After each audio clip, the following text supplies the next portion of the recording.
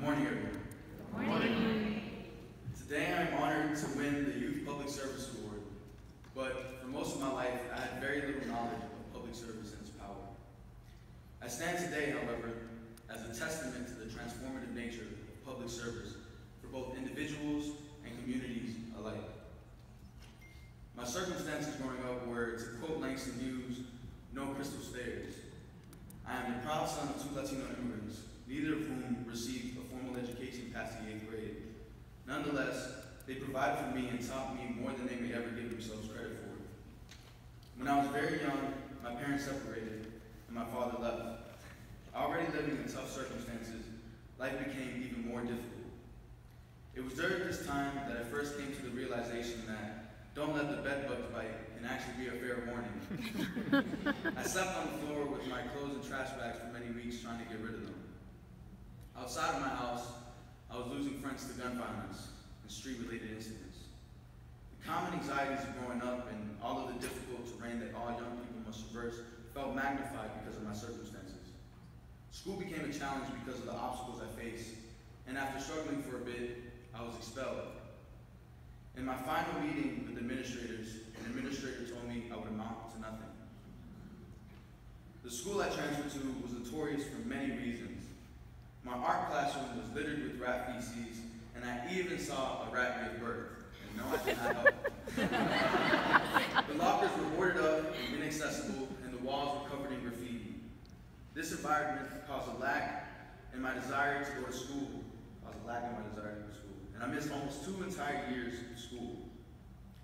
Many poor decisions landed me in court with a parole officer and a 1.4 GPA. My life was not headed in the right directions, but a few important public servants, educators, were the catalyst to help me turn it around and improve my circumstances. It was during my senior year that the path I was on and my outlook for life took a turn for the better. Through the relationships I built in my school, I began to see what was possible for me after high school.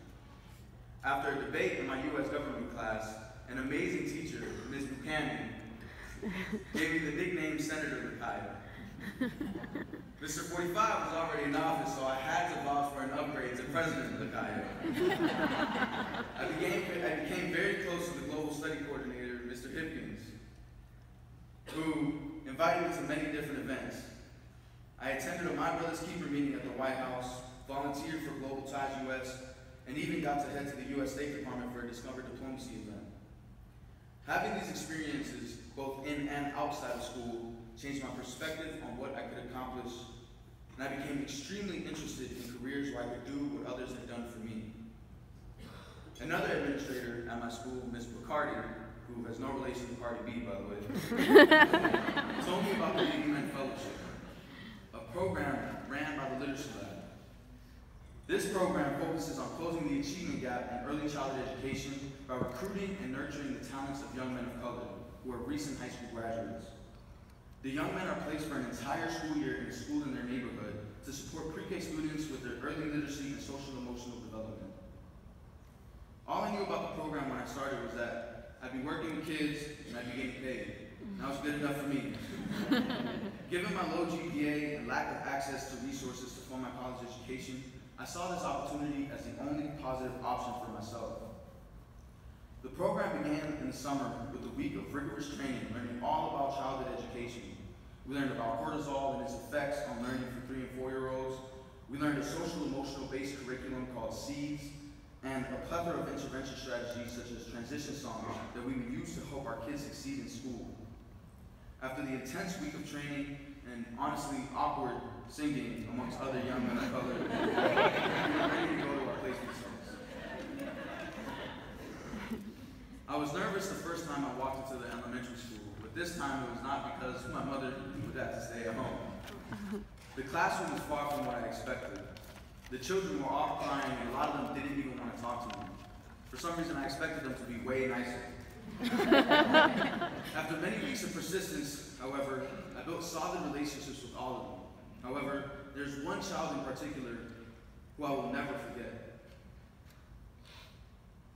This child was free-spirited, a term one of my colleagues uses when referring to children with challenging behaviors. He would scratch, kick, bite, and do just about everything imaginable. He would tear papers off the wall and throw things across the room. One day, he even said he was going to kill me. Despite his behavior, I sat next to him during lunch every single day. I would engage in vibrant conversations about how ain't no isn't not proper grammar, and how cockroaches and spiders kind of look the same, but I'm pretty certain they're not. And debates concerning which one of us was Spider-Man. One day, while having lunch with him, he turned to me, mouthful of chicken, and said, "I love you, Mr. K." I was surprised because he had threatened my life not too long ago. And it made the impact I had much more apparent.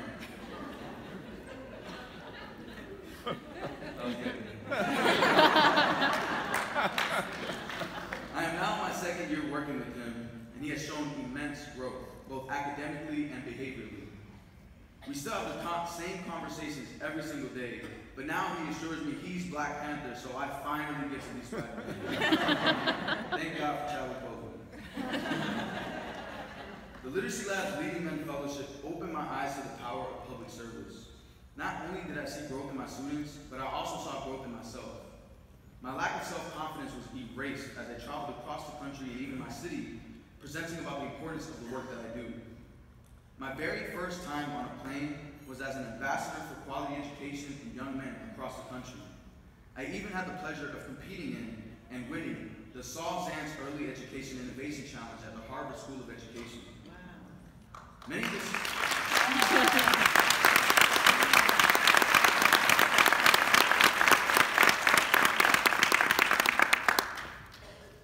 Many of the same obstacles I encountered as a youth persist in my neighborhood, and I see them in my students.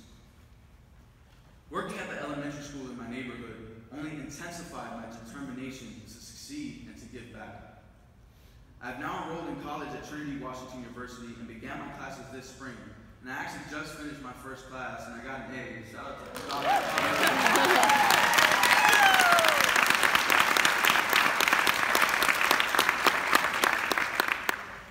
I committed to the second year of service with the Literacy Lab through the organization's AmeriCorps program. My income has also changed my family's life. A once empty living room where I slept on the floor now has furniture. I hope buy groceries and can buy the cereal I longed for as a kid, which admittedly has way too much sugar. I've even had a short documentary of my service experience produced by the Service Year Alliance, and the pleasure of presenting to the Obama Foundation.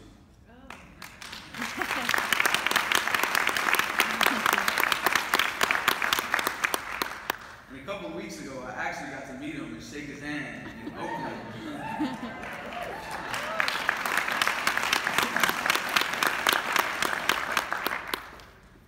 It is as if my life has come full circle, but this time around, I'm in the driver's seat as a leader and public servant, giving back to my community the same way caring teachers and mentors did with me. My desire to serve has only grown because I've witnessed the immense impact that is possible. I've seen the growth in my students and in my community. I intend to pursue a degree in political science and use my knowledge and growing network to continue to give back. Public service has changed my life, and I am sure it will only continue to provide me with opportunities to learn, develop new skills, and discover my purpose. Thank you.